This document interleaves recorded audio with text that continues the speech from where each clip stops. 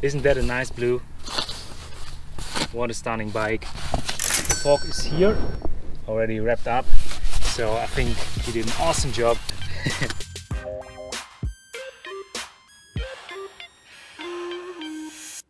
What's up guys, welcome to a new video. Today is my birthday actually, I'm turning 27. It's the 31st of August. Thank you for all the birthday wishes in the comments, appreciate them very much. Even though I think this video won't come out today, sorry for that. But in this video we're gonna start a new project and it has to do with my beloved Chromoly Pacer, which is hanging over here. And we want to give it a new look, a new color basically. So why are we going to do that? Because yeah, I love everything about the Chromoly Pacer. It's a nice Chromoly 4130 frame tubing. It's quite light, it weighs like 11 kilos. I love everything about it, but the color not so much. It's a blue-gray looking color, so I wanted something splashier, something fresher. And then it was like 1.5 years ago, I saw this bicycle here. I'm gonna show you this. Yeah, I saw this bicycle. It's a Veloheld and I actually ordered it 1.5 years ago, but they had some problems in terms of production. So the frames, they don't make them themselves. They come from Taiwan, as all of the bicycle frames nowadays come from Thailand, Taiwan, China, which is not a bad thing. I definitely don't want to say that, and then they had to cancel the order, unfortunately, due to some misinformation. So that was a bummer, and yeah, it put me away from getting a new fresh gravel bike with a fresh color that I want. So this bicycle, only the frame would cost, with a steel frame and a steel fork, would cost 850 euros, which is a lot. And if I compare this to this bike, the Chromoly Pacer, I bought it second-hand 1 year ago and I only paid 750 euros for the whole bicycle, the way it is set up almost. Only the wheels, the Mavic wheels, they cost 100 euros. I added them later on. But other than that, 750 euros for this whole bicycle, which is absolutely amazing. And then you compare this to this new frame, the Veloheld Gravelbike Icon X is the real name. Only the frame costs 850 euros with a custom color. But as soon as I saw that flashy ice blue color, I wanted to have it. That's what we're gonna do today. So I'm gonna make myself a little present today for it, and we're gonna start this process with this bike. So it's gonna get a new look. In order to do that, we need to put the bike down, put it here on the bike stand and get rid of all the parts that are on there. I had to order a few tools for the bottom bracket. It's a Shimano Ultegra, so it's a Holotech internal hub, so we should be able to get that off. Also the steerer tube, we should be able to take that apart quite easily.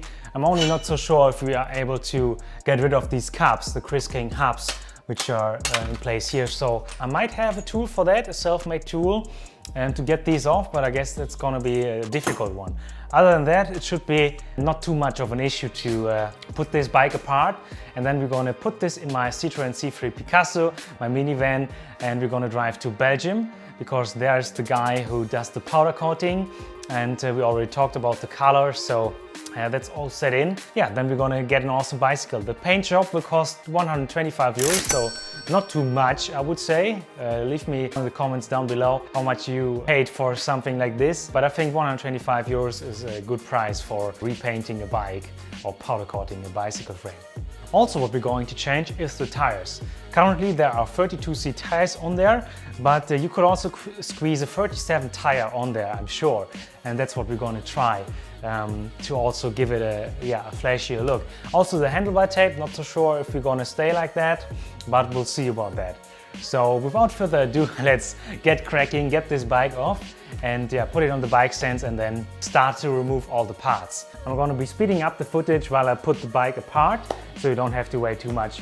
And next time we see us, I'm going to put the bicycle in the car, and then next time we see us, it will be in Belgium at the powder coater. So stay tuned for that, and yeah, now let's crack on, shall we?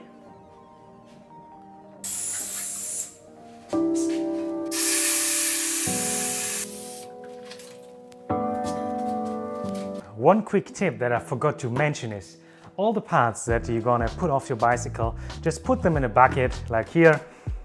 This way you will not forget any parts and no parts will get lost. Let's continue.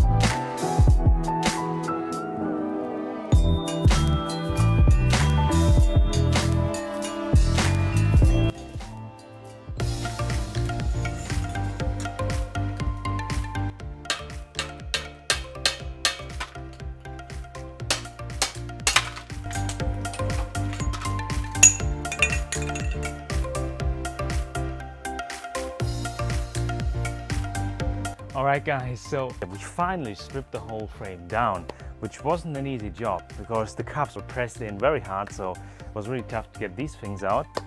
But yeah, the frame is finally done. Only these things here I have to get rid of.